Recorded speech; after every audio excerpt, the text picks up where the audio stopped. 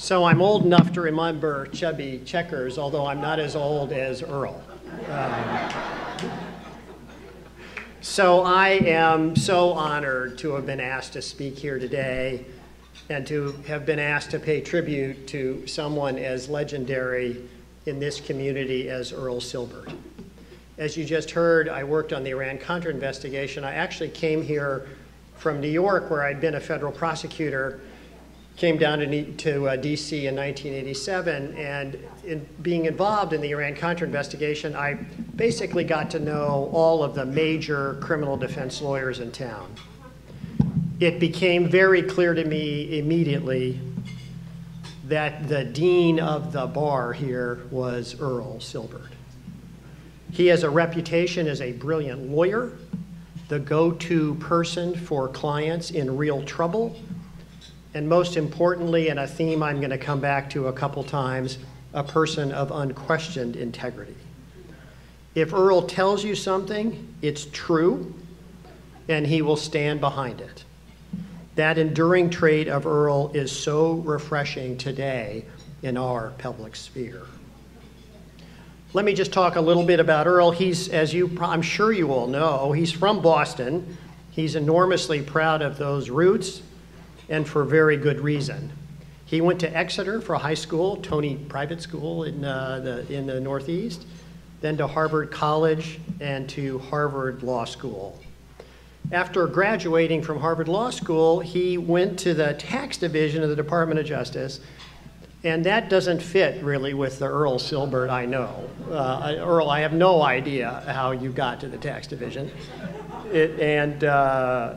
Anyway, you ended up there, apparently not for very long. He fairly quickly applied to be a prosecutor in the U.S. Attorney's Office here in the District of Columbia. Earl has commented that at the time he applied for that position, he wasn't entirely sure what a federal prosecutor did. Let's say that he figured that out pretty quickly and became one of the truly legendary prosecutors that Washington, D.C. has ever seen. He came to believe and has said that his early years in the U.S. Attorney's Office, dealing essentially with victims of crime, the police, and the chaos of street crime, were among the most happy years that he ever served, and that sounds very much like the Earl that I know. As everyone knows, Earl became the U.S. Attorney in the District of Columbia during one of the most crucial times in our history, and that is the time period of Watergate. Everyone will remember that various burglars ultimately associated with President Nixon's re-election campaign broke into the DNC headquarters that was located in the Watergate Hotel, which, as you know, is the reason we have gate at the end of all our scandals. Earl tried the first case against those burglars before there was a special counsel, and he convicted them at trial soundly. They were facing significant periods of incarceration, and that conviction was the motivator for them to cooperate against the higher up and eventually all the way up to the President of the United States. None of that would have happened without excellent trial work by Earl at that trial, leading to those convictions. Not many of us can say that we changed world history. Earl Silbert changed history. It's a fitting that this tribute to Earl is happening really at this moment of our history. The country is once again talking about special counsels, U.S. v. Nixon, impeachment, pardons, obstruction of justice by a president, convictions of associates of the president. We don't know how the current saga will end, but we know how Watergate ended, with a vindication of the rule of law and the unwavering belief that no person, no matter how powerful, and no matter his or her role in the government, is above the law.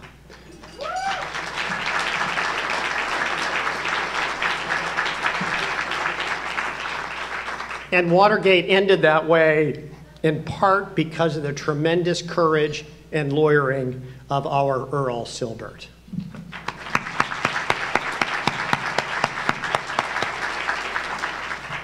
As you have heard, Earl's been involved with the fishing school since the early 1990s, not long after Tom Lewis opened the school. That's a long time to be associated with any one outside organization. Earl's currently a board member and previously served as vice chair of the board. The mission of the fishing school is as important as any that we confront in our society, helping kids from underserved communities with lower incomes, with academic and life skills, and helping their parents through engagement programs and activities. It all starts with our kids. Institutions such as this fishing school are to be cherished and nurtured, just as the school cherishes and nurtures the kids that it teaches. And I am so appreciative to all of you for attending today and supporting the fishing school. Clap for all of you. So to get ready for this talk today, I looked into Earl's background. And as I looked into it, don't worry, I'm getting to that part later, Earl. As I looked into it, it became clear to me that it's not actually all that surprising that Earl decided that the fishing school would be one of his passions. First, it turns out that Earl actually always wanted to be a teacher more than he wanted to be a lawyer. He thought about going into teaching both before and after law school. And when Earl graduated from college, his first choice actually would have been to be a teacher and not a law student. And he might have gone into teaching, except he didn't have a teaching certificate. And so going to Harvard Law School was his backup plan. I don't know if Harvard Law School knows that it was a backup plan. Earl may be the only law student at Harvard for which that was the backup plan, and I wouldn't put that out there exactly. During the last two, and is continuing just his passion on education, during the last 2 years of law school, Earl lived as a proctor advisor in Harvard freshman dorms, counseling new Harvard new Harvard undergraduate students during what is obviously a very stressful time for all of them. And during Earl's third year of law school, he taught writing to freshmen in the undergraduate school at Harvard. So I went to law school. I have no idea where Earl found all this extra time. I just barely got through working full-time as being a lawyer, and Earl is out helping other people as well as getting through school, and that's a lot about what Earl is like. As I mentioned, after graduating from Harvard Law School, Earl went to the tax division of the Department of Justice. While at the Department of Justice, he took 2 or 3 semesters of classes at George Washington University, once again seeking to get his teaching certificate. I think the law profession should be grateful that that career path never actually panned out for him, although I'm sure he would have been a spectacular teacher. Earl also has a lifelong history of working directly with kids from underprivileged backgrounds. When he was at Harvard College, Earl worked with underprivileged kids in Boston. In law school at Harvard, he worked with the Legal Aid Bureau, which is, although not directly with kids, is assisted low-income people in need of legal help. While at the Department of Justice after law school, I love this story, Earl and 4 friends established what they called the Metropolitan Athletic Association, which was later called the Metropolitan Athletic and Educational Cultural Association. They organized basketball and softball leagues for underprivileged kids. At one point, Earl had 28 teams in his basketball league. Earl spent every Saturday at the gym running the league, sometimes even refereeing the games when he was short on refs. During this time, he was also involved with a group doing social and recreational work at the Richardson Housing Project on East Capitol. Many of us donate money to these types of activities. Fewer of us, like Earl, donate the precious gift of time. The fishing school started, as you've heard, around 1990 with 5 kids in a crack house in Northeast. You know, lots of people would think really 5 kids? Is that really worth all the effort? Is that really worth renovating a crack house over?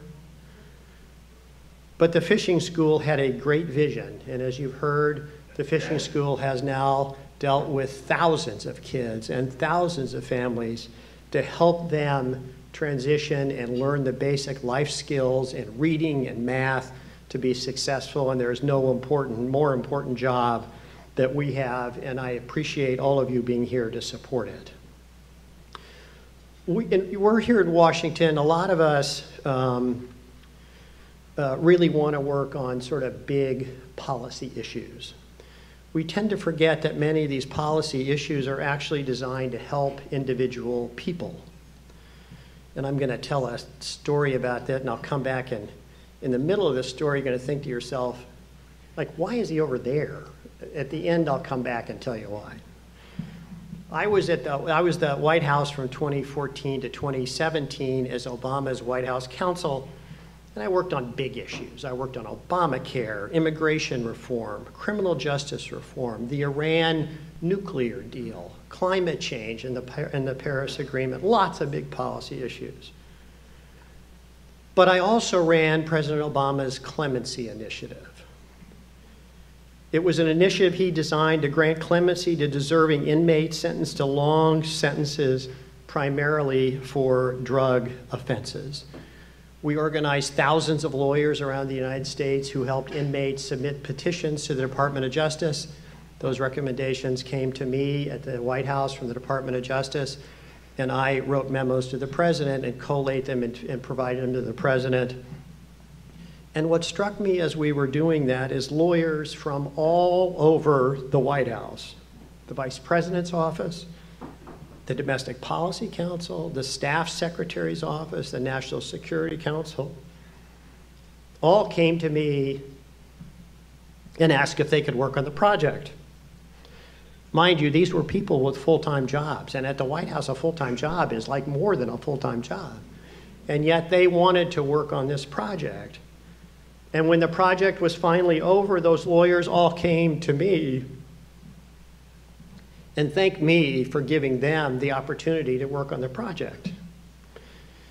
Ultimately, the president granted clemency to over 1,700 inmates. And I've often thought, why was there such an outpouring of passion from people in the White House to become involved in the clemency project? And as I've thought about it, I've really come to this realization. We were helping individual people who had filed clemency petitions. We learned about their lives, their families, their struggles. We knew that when the president granted a petition, that inmate and his or her entire family would weep with joy. Mothers would see their children, sometimes for the first time, outside of prison. Fathers would hug their sons. There was a real person with a name and a history who benefited from what we did, and that was rewarding beyond description. In the summer of 2016, Valerie Jarrett and I invited half a dozen commutation recipients to the White House to hear their stories. We met in a conference room in the West Wing of the White House, and we talked for an hour or so. One had been, sentence had been commuted by President Clinton, if I'm remembering this right, one by President Bush, and I think 4 by President Obama, the second President Bush. Then something happened that Valerie and I knew was going to happen, but they didn't. The conference room, there's really only one conference room in the West Wing of the White House, and it's a very ornate room. It's called the Roosevelt Room. There's a bust of Teddy Roosevelt. I think some president added Eleanor Roosevelt. They decided if it's going to be called the Roosevelt Room, you should add Eleanor, so there's a bust of Eleanor in there as well. The side door opens, and in walks President Obama. By this time, there had already been tears. Somebody had the good sense to put boxes of Kleenex out as these people had told their stories. Lots more tears after the president walked out. And he greeted them and said, let's go all have lunch at Bus Boys and Poets at 14th and B. So Valerie and I and the president got in a limo, and they all got in a van, and we all drove to Bus Boys and Poets. Took a room in the back room. I tell you, Bus Boys and Poets, the staff knew we were coming, but the people in the front room, they didn't know we were coming, which always terrifies the Secret Service. But men and women who only months earlier had been serving life sentence with no hope of ever being released were meeting in the White House and having lunch with the President of the United States. Definitely tears as they told their stories. Why did President Obama take probably 2 hours out of his schedule, if you can imagine what his schedule was, to hear the stories of those half dozen people? And it's really for the same reason that Earl and so many of you support the work of the fishing school. He was giving comfort and hope to real people, one at a time, with real life problems. That instinct is in all of us, including most definitely in the President of the United States, President Obama. That's what initiatives like the fishing school are about, trying to make young lives better one at a time. As you all know, the work can be frustrating, can be exhausting, can be filled with setbacks. But the people involved can also see when a young kid and his or her family responds, learns to read, learns life skills. There's no greater joy.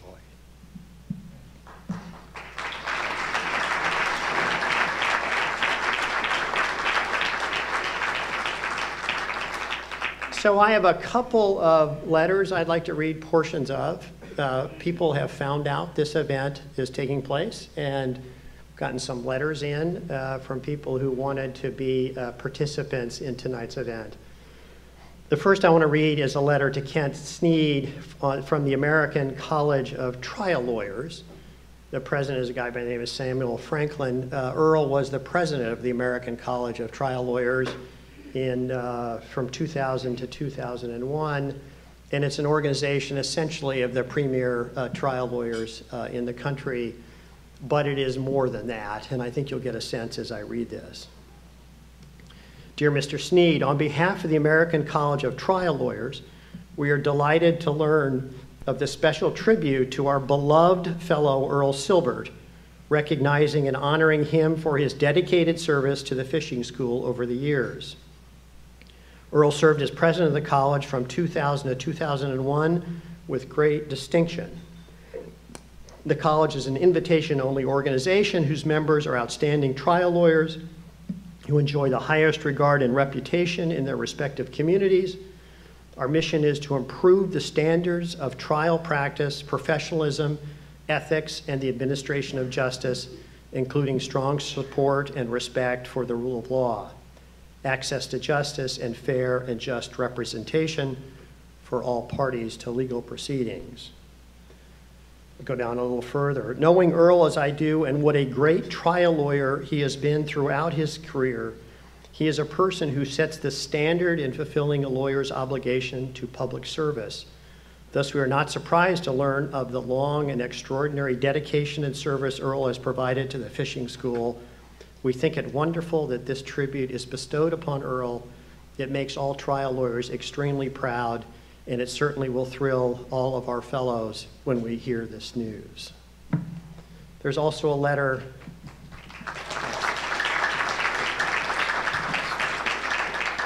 I also have a wonderful letter from the DC Bar. The outpouring of love for Earl is just remarkable, I think. This one's addressed to me. Dear Mr. Eggleston, on behalf of the District of Columbia Bar, I write in support of the tribute you will bestow upon attorney Earl Silbert at the Fishing School's annual celebration of service. Mr. Silbert has been an active DC Bar member for 55 years. His remarkable legal career, his leadership, and his voluntary service to the courts, the legal profession, and the community have been truly extraordinary. We are proud to learn about Mr. Silbert's commitment and service to the fishing school for more than 20 years, which has helped so many children and their families in DC's most underserved communities. We congratulate Mr. Silbert on receiving this honor and wish continued success to the fishing school with its transformative and impactful work in the community. Best wishes from the DC Bar, and signed by the president of the DC Bar.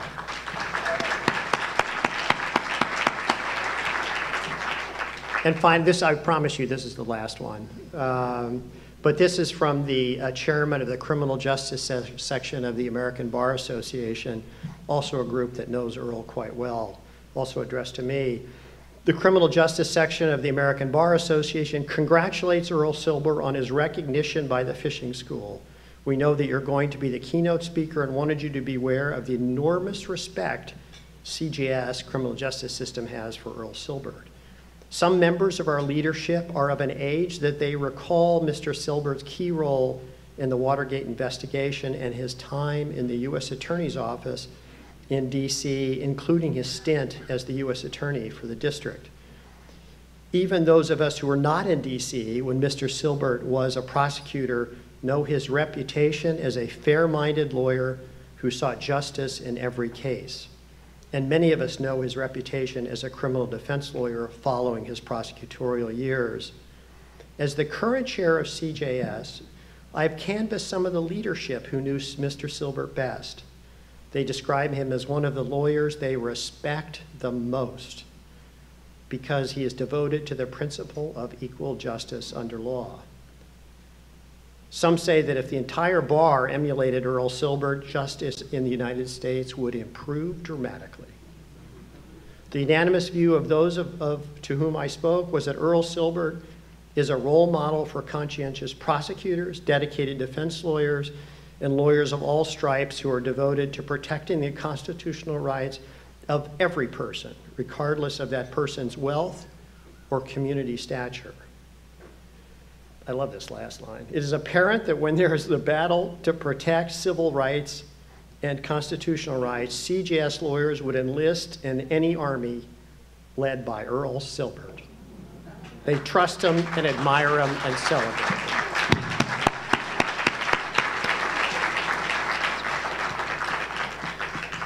So I've been kind of worried I've been spending too much time saying nice things about Earl. So just a little, those of you who know him, I don't know, is the best word quirky? A little quirky, maybe. So I've asked around about Earl, and I've learned some things I didn't really know, which is one, as people probably know, he learned to play hockey when he was in Boston, very avid hockey player. And when he came to DC, he continued to play, and he played for a while in what they were calling the senior leagues. And the senior leagues basically are for people who are playing in their 40s and 50s. Well, that definition was too constraining for Earl.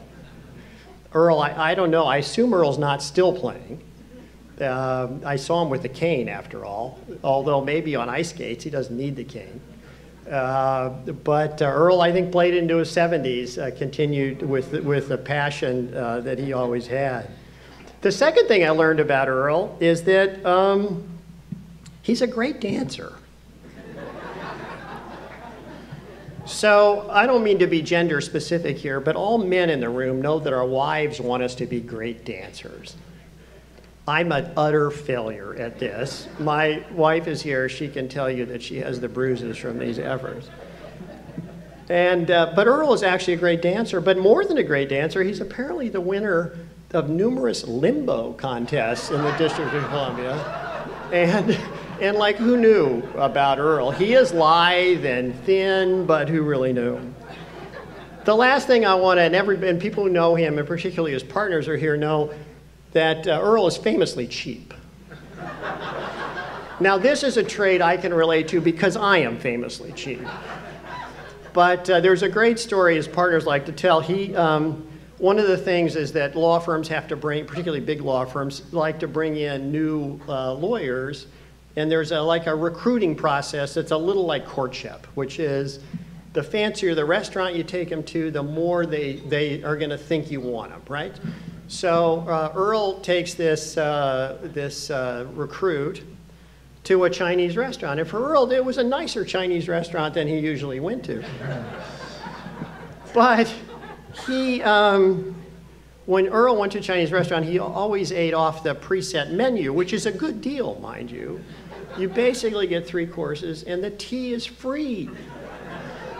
So the recruit, there's the preset menu, and there's usually the a la carte menu, but the preset menu is usually separate. And so the recruit doesn't look at the preset menu and starts looking at the a la carte menu. So Earl puts up this for a while, starts to get kind of fidgety, finally says to the recruit, well, really, the preset menu is where you want to be ordering off of. I really have no idea whether his law firm got that recruit. I'm sure that his partners were thrilled about his care with which he dealt with the firm's money. So let me just, by way of conclusion, I just want to finish with Earl's integrity and decency and how much it matters. And I hope I'm not getting overly political here. So if I do, you can boo or throw something at me.